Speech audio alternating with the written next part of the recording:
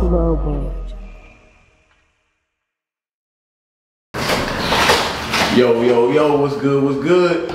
Big four niggas know what the fuck going on. Man, it's been a minute since the last time I seen you in front of my camera, you feel me? Man, it's been a minute. Now that first interview we did, bro, I ain't gonna lie, I took it down.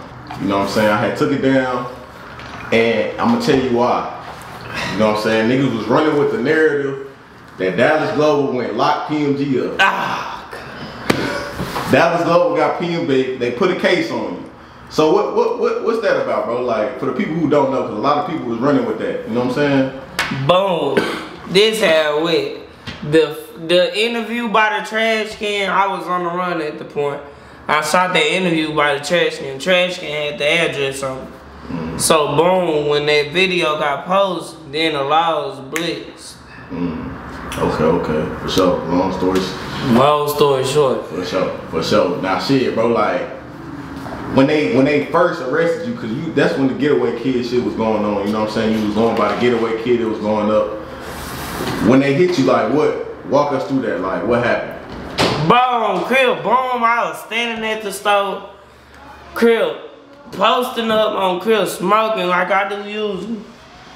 Cause them hoes blitzed me so good, but it was a big ass buff nigga in an all black suit like a nigga in Fantastics or something.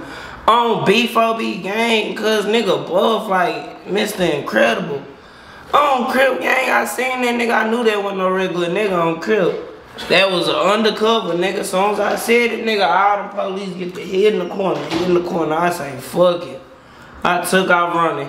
I dropped my gun on Crip, dropped that, I took off running, I was gone. I was under the shed. They already slammed my little partner on this shit. I heard him get slammed, did him dirty on Crib. I stayed under the shed for some hours though. Them hoes flashed the light on my feet. That's the only reason I got caught. Yeah. But I got away from them hoes. Damn. Okay, so you go to jail, you come back, bro. You know what I'm saying? You signed a deal with Inner Circle. Like, how did that come about? Was they reaching out to you when you went to jail, or? Man, they reached out to a nigga when I had got back out of jail. That shit wasn't worth it. So like, okay, it went viral when you got signed. Like, all the blogs posted it was going up, you know what I'm saying? But it was like niggas was pocket watching, you know what I'm saying? Like, boom. Let's keep it real now. How much, if you want to speak on it, how much did you sign for initially? 20K. That gave 20K cash. Bro, I didn't even have all my money out on the thing, bro. Crip, I just had a little something. No, they gave me 10K, but you know how the thing is. Yeah, for sure. Now, bro, I mean, shit, that's a decent deal, though. I ain't gonna lie, bro. But before I signed that deal, nigga, I had my own money bands. So that was just adding on to what I had. Yeah. So what made you want to go Inner Circle? You know, so what made you want to go that route? Just to see what all this shit was about. Yeah. Getting signed and shit. Yeah. Now you announced that you no longer with them. What made you want to go that route? What made you want to leave? Cause shit, they wasn't doing shit for me. Now when you say they wasn't doing shit, like, what was you expecting them to do? Shit, help a nigga out. Shit, what you signed me for? I mean, if you ain't gonna help me with the videos, if you ain't gonna help me do nothing, nigga, what is you signing me for? I ain't gonna lie, bro. 20 bands is shit. That's some help. Like, what was you expecting? Bro, to take the fuck off. Yeah. That shit slowed me down. Yeah. Now, shit, bro. You know what I'm saying? You've been dropping. You went viral on Dallas Global again. I posted you. You know what I'm saying? I posted you every blog after start posting you with Lil Rodney mama. When I posted you in the car with her, it went viral. What the hell was that about? Man.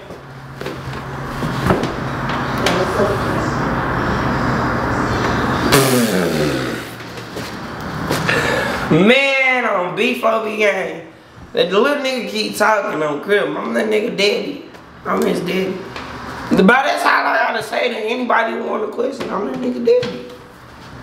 Bro, okay, you answer my question though.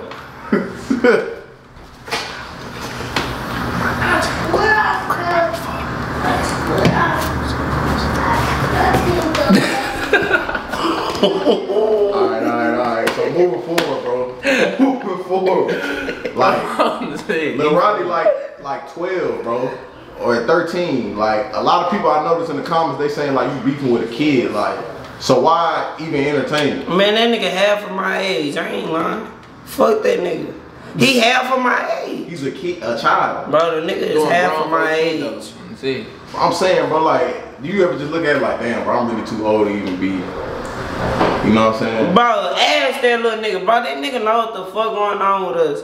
Nigga let Lil Rodney make it. Him and Lil Nate bitch ass. The white boy? Yeah, the little white boy. Him and Lil Nate car walking late at night, ran up on his legs and piss his pants. Bro, the nigga let him make it, bro. Like, he talk too much. Like, guaranteed if a nigga see him again, the little nigga gonna get it. Nah, I don't think he's doing anything, bro. Bro, I ain't even gonna lie. I ain't jacking him up or nothing. I'm putting it on his ass. The belt, right? Talking about the belt. Crib, I'm talking about the belt. All these niggas talking about the switch and shopper came automatic.